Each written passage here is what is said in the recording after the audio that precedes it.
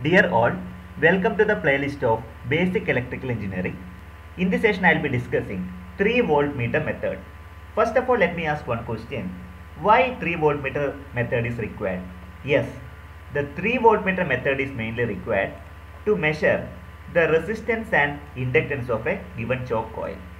So this is one of the popular method. Let's understand how to conduct the experiment on 3 voltmeter method to compute unknown inductance and resistance. In order to conduct the experiment, we require the following equipments. First of all, we need a choke coil. Then we require 3 voltmeter in the range of 0 to 300 volt. It is an AC meter, so it is known as MI, moving iron. Then we need an ammeter in the range of 0 to 1 ampere. It's also moving iron type because it's an AC circuit. We require a current limiting resistor. You can use rheostat, 50 ohm, 3 amps. And also we need a connecting wires. Do remember, please make sure that you are checking continuity by using multimeter. Use the continuity test so that we can able to confirm the continuity of the wire. First of all, you have to consider the circuit diagram. Connections are done as per the circuit diagram. Before that, you need to verify how about the circuit. This is your supply terminal, phase and neutral. We need to apply single phase 230 volt 50 Hz AC supply. And this is your fuse and neutral link. If you want, you can represent the neutral link like this to prevent the return path, neutral link. Okay. And we have dimmer stat. You can call it as an auto transformer in the range of 0 to 270 volt and 2 ampere. Next, let us consider 3 voltmeter. So this is your voltmeter 1 in the range of 0 to 300 volt moving iron. And this is your another voltmeter in the range of 0 to 300 volt moving iron. And this is your third voltmeter method that is connected across your choke. This is also in terms of moving iron. And we require one ammeter in the range of 0 to 5 ampere. Okay, you can use it as AC. Okay, like this you can able to make, because since it's in an AC circuit, this is the way how to depict an AC meter. Do remember that these connections are very important.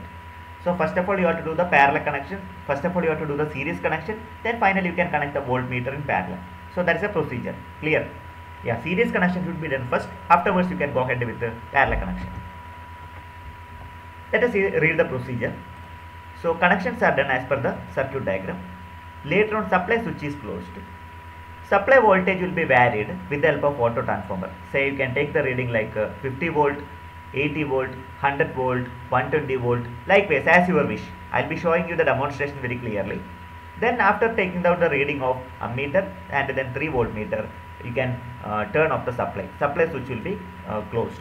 Sorry, supply switch will be opened. In the sense, supply switch will be removed. Okay, so that supply will be shut down. So this is a simple procedure. Okay, so go through the circuit diagram very clearly. So once the circuit is done, once you rigged up the circuit diagram successfully, turn on the supply. By adjusting the auto transformer, you have to take the value like 40 volt or 50 volt, 60 volt, depends. Okay, there is no restriction. Anyway, finally you are supposed to compute the unknown resistance and inductance of the choke coil. First of all, I would like to show you the demonstration. Before showing you the demonstration, let me familiar what are the experimental setup. So number 1, this is your auto transformer. Number 2, this is your first voltmeter V1. This is your V1 AC voltmeter. So here I have used a multimeter. You can set the multimeter mode as AC voltmeter. So this is your ammeter. It is also an AC meter because it's an AC circuit, no? And this is your voltmeter 2 V2. Okay, it's also an AC meter. This is your voltmeter 3. How many readings we require? We require 4 readings. One is V1, then V2, V3 and ammeter reading. 4 readings are supposed to be taken. Now let us go through the demonstration. So I have done the video. Let me show you what I did. Okay, first of all, you have to do the connections. Connections are done as per the circuit diagram. Once you have done the connections, now let me let me familiar. This is your auto transformer, then V1, then this is your rheostat. Okay, where is the rheostat? I will clearly mention. See, this is your rheostat. Then this is your ammeter, and this will be the choke coil. Look at the choke coil, and this is your V2, and this meter is belong to V3. So remember all the components. We have connecting wires, connections are done successfully. Okay, so afterwards what you are supposed to do, you can turn on the supply. Supply has been turned on. Now what you are supposed to do is, by using auto transformer, just observe what I am doing. With the help of auto transformer, I will be applying certain voltage V1, say 60 volt. I have applied 60 volt. What do you do next? Next you are supposed to measure the current in the ammeter. Next V2 in the second voltmeter. Then you are supposed to measure V3. So readings are tabulated. You are supposed to tabulate the reading. Okay, readings are to be tabulated. Afterwards apply 70 volt. Same procedure, measure the current, measure the voltmeter reading, second voltmeter reading and the third voltmeter reading. This is your choke coil. Afterwards what you are supposed to do? Apply 70 volt. You are applying the 70 volt. Now you are supposed to measure the current, then second voltmeter reading and the third voltmeter reading. Same procedure.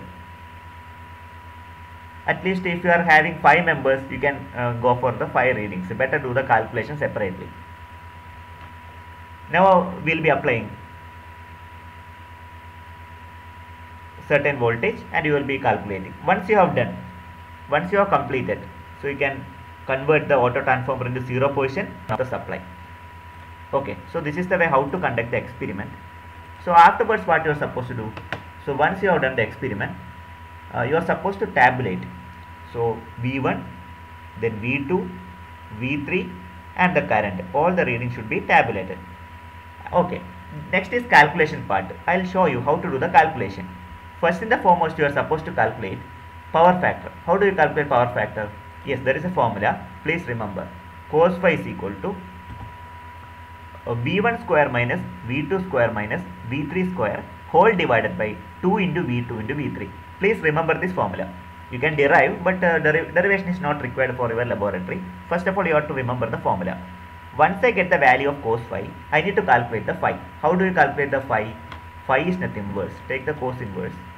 Okay, cos inverse V1 square minus V2 square minus V3 square divided by 2V2 V3. Okay, 2 into V2 into V3. Once I get the value of phi, I can easily calculate sin phi. Till this you are supposed to do. Afterwards what you are supposed to do is, I need to calculate the value of resistance. How do you calculate the value of resistance? R is equal to Z into cos phi. Let me know how do you get the value of Z. Yes, it is very simple. Z is equal to third voltmeter reading divided by ammeter reading, V3 divided by I. Once I get the value of resistance, you can confirm this is the value of unknown resistance of the given coil. Next, you have to calculate inductive reactance. There is a formula, XL is equal to Z into sin phi. Z is equal to V3 by I.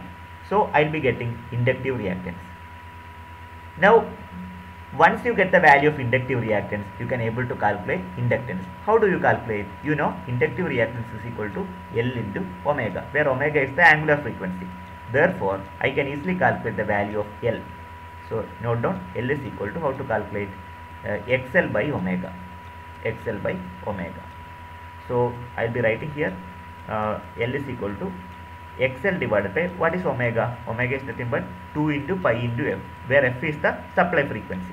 Okay, XL divided by 2 pi M. Then I can easily get the value of unknown inductance. See, so resistance will be noting down here. Then inductive reactance will be calculated by using the formula XL is equal to L omega. Later on I will be calculating the value of L from this form, from this equation. XL is equal to L omega. Then L is equal to, how to calculate? I already explained. XL is equal to L omega. Okay, very clearly you can note XL is equal to L omega. L is equal to XL by omega. XL by omega. So unknown inductance is determined in this manner. Okay, remember the calculation. So we have determined the unknown value of inductance and resistance of a given choke coil. So this is my reference, textbook of Basic Electrical Engineering by DC Kurukshetra. Then if you are having any queries, you can put up in the comment box. Okay, finally, Thank you for watching this video. Kindly share same video with your